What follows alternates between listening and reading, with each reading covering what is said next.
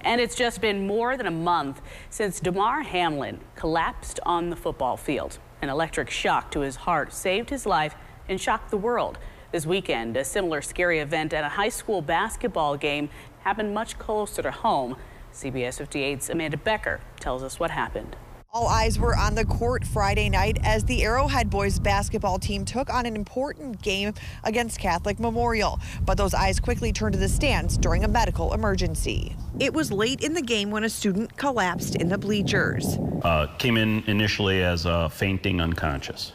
Heartland emergency responders received the call around 8:18 p.m. We were out the door in 35 seconds and at Arrowhead within 2 minutes. But that 2-minute trip was crucial. And according to dispatch, the staff at Arrowhead was already putting an AED on the student. Apply pads to patient's bare chest. It sounded like there was a lot of people around yet, still in the gym area. The device made headlines after it was credited for saving NFL safety Damar Hamlin's life on the football field. Heartland Fire Chief says all of the schools in the district have them. The schools have them close to the gyms. And he says most teachers are trained in CPR, which also includes AED training. It's an important reminder for everyone to always know where the closest AED is.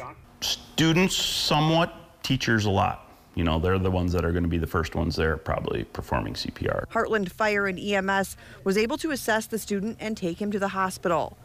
The patient was talking at the time and able to answer questions. And thanks to the quick action of Arrowhead staff, he was awake when they arrived. Both teams decided to postpone the game that evening, and it was picked up Saturday morning. Reporting in the town of Merton, Amanda Becker, CBS 58 News.